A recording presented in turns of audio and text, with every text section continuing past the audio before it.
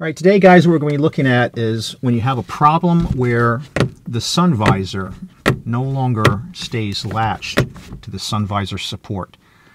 You know, it typically is the driver's side that gives out like this, but if we take a look at the passenger side, you know, normally what you've got here is a very firm latching that holds this, right? So when it gives out like this, where we can just take one finger and move it in and out, it doesn't stay put. That means that we're going to have to remove this support. And it's really not that bad of a job.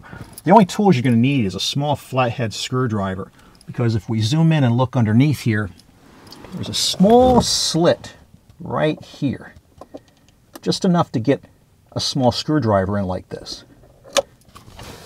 If I can do it without hitting the camera,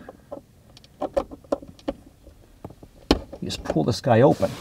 And what's inside there is a T15 Torx screw.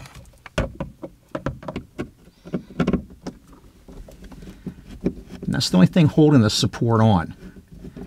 And once you get this screw out of the retaining clip that's behind the headboard, it comes right out. Now this part number on this guy is GM 959-94979. I'll roll that at the bottom, but you can also just pick up an used one from the salvage yard, which is what I'm going to do. And you can see here, the old one, the little depression tab, compared to the new one, it's just worn down. So to reinstall it, no big deal, right? Just get it right back up into this clip.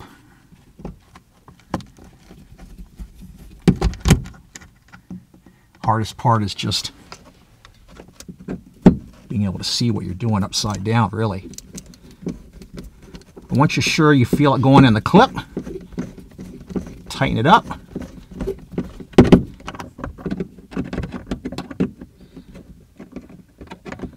I'm kind of doing this blind, guys. Sorry about that.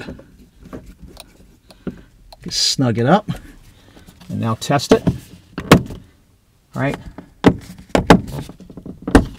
So now we know it's in the right position. We can go ahead and give it a little bit extra tightness and just close that little cover, and you're done. It's a real simple repair. I hope this helps you out. If you got any questions, go ahead and leave a comment below. I'll try to help out. If you think this video is useful, go ahead and hit that like button. Otherwise, as always, thanks for watching.